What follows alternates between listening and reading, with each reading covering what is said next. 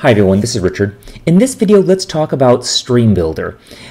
So the videos right now are kind of slowing down. They probably will continue to slow down unless something else happens. The reason is because in the very beginning, there seems to be a certain amount of information.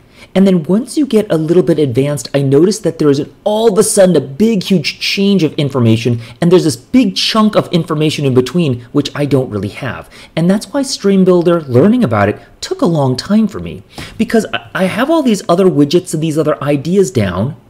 But then if I look up for any type of documentation, any tutorials, people put this code that it's super complicated. They're making these really big applications that I don't really understand how they work. And therefore, I had to put all these blocks together to figure out how to get from here to over here, and I couldn't really do it. So that's why I had to kind of figure this out for myself and document my journeys, okay? So that's what's taking me so long, and I'm afraid that from now on, things are going to take a long time because I'm missing a huge chunk inside there, and the reason I'm missing it is because nobody is documenting this chunk inside of here, so you just automatically have to know this, which I don't know how people do that. I really don't. Maybe they're just smart, okay? So I'll give them that, how they get from here to over here, but I'm certainly not getting there, so we'll have to do this the hard way, okay? Anyway, what is StreamBuilder? Well, first of all, what is a stream? We talked about FutureBuilder in the last couple of videos ago, right? So what we said for future was, I need this value, okay, but I don't have it now because there's going to be a latency. So if there's any value that's going to have a latency to it, it's not going to happen now, it's going to happen later on. That's a future. So I'm going to ask the internet for this value. There's going to be a latency because it has to ask the internet. The internet's going to get it and download it because that's going to take a long time. This is Dart defines this as being a future, okay? So what happens if I need more than one piece of information? So I'm here and I ask the internet and the internet starts sending me bits of information itself. That by definition is a stream, okay? So sending more than one information from the future, or in the future you will get more than one bit of information. And we've done this in the past. For example, we've done the listen method, right? So there's several ways of getting streams, accessing it. There's multiple different ways in which you use stream, but that's the idea. You get some information and you send it out, and then you get that information, more than one chunk of information, all right, at different times. That's the key, at different times. So, for example, if I have a counter that goes from 0 to 1,000, and when the counter hits, let's just say 250, I want something to happen over here. So you have to listen to the stream that's sending out information constantly. And then when it hits the 250, 249, 250, it's going to trigger this thing to actually do something. So that's the listen method, right? It's listening to the stream, but it does something. After that something happens, then the stream, listening to the stream is closed, right? It's not listening any longer. It doesn't really care anymore. So that's one way to deal with the stream. Another way to deal with the stream is to not close it, to constantly be opening to it, right? So if I keep listening to the stream, because maybe this is going to, instead of counting, it's going to tell the weather, right? So if it's telling the weather, it goes up and down, the temperature outside goes up and down.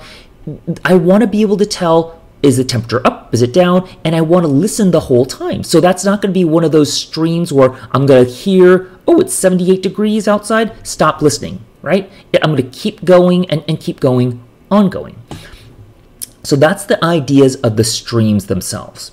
And by the way, under one of my video lists themselves, I did go over streams, but I had to stop it just because, again, the documentation, I'm having trouble with it, and I couldn't go into too much details about the streams. I really hope to go back on some of these things. I know I say that for everything. Go back and readdress some of these things because I think there's huge gaping bits of information from our in my knowledge, but at the same time, I don't know, I'm still struggling here, okay?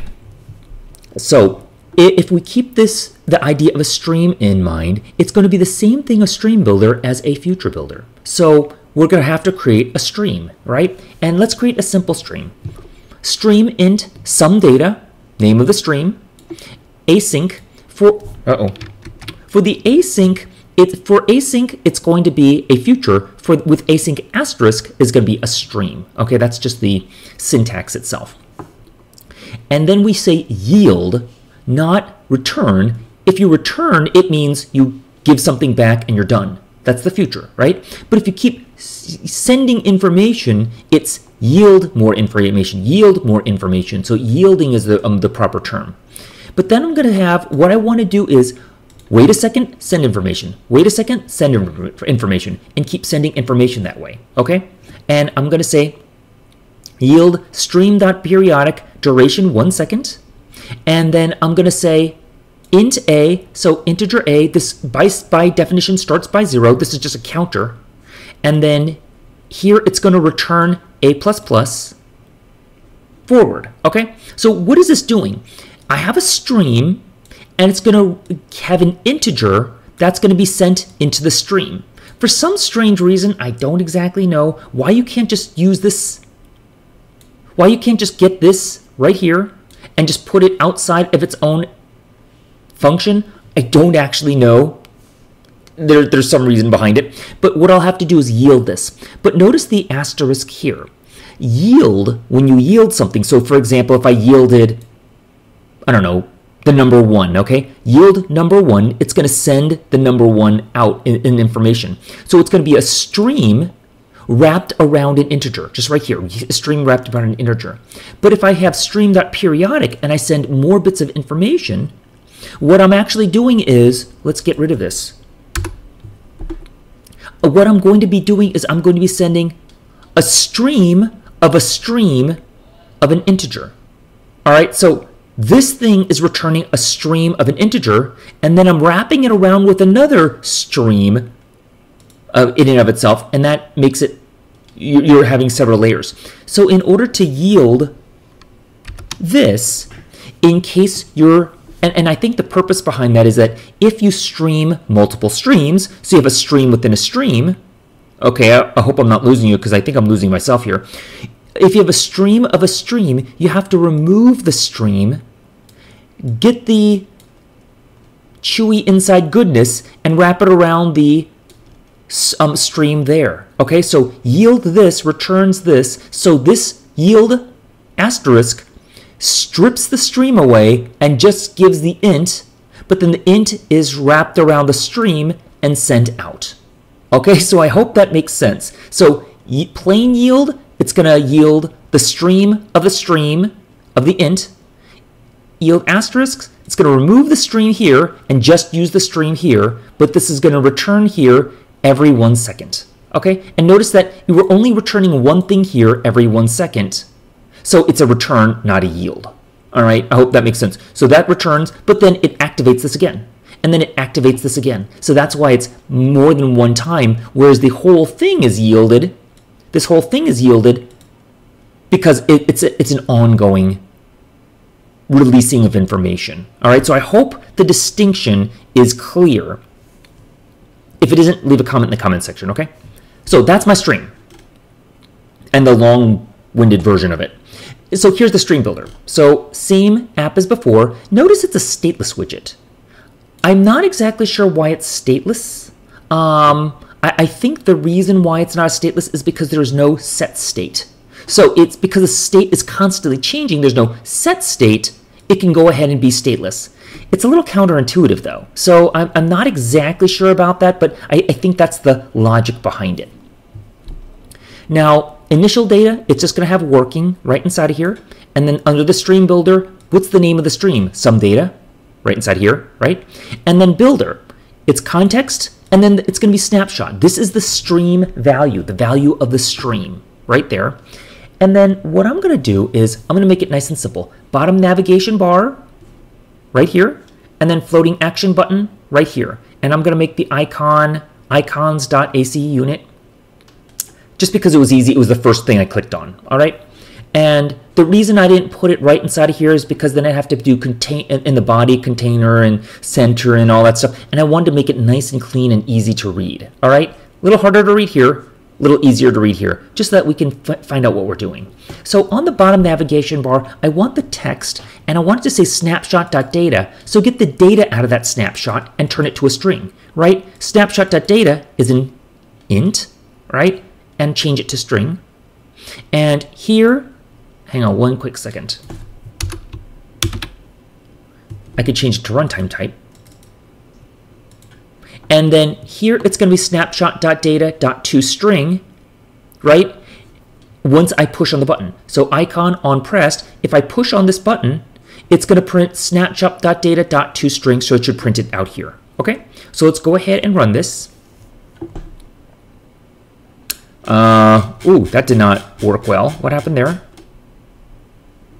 Dart bottom run type. Oh. I got to change that to string. Okay, let's try that again. Okay, so that's an int, just like I said. So snapshot.data, snapshot, remove the string from it, and that's an int, and then toString. And then when I push this button, it prints 10. Why? Because 10 seconds passed. Let's wait a few more seconds, print on it again, and it's 16. So you notice the value right inside of here, as I'm pressing it, changes. So how about if I just go here,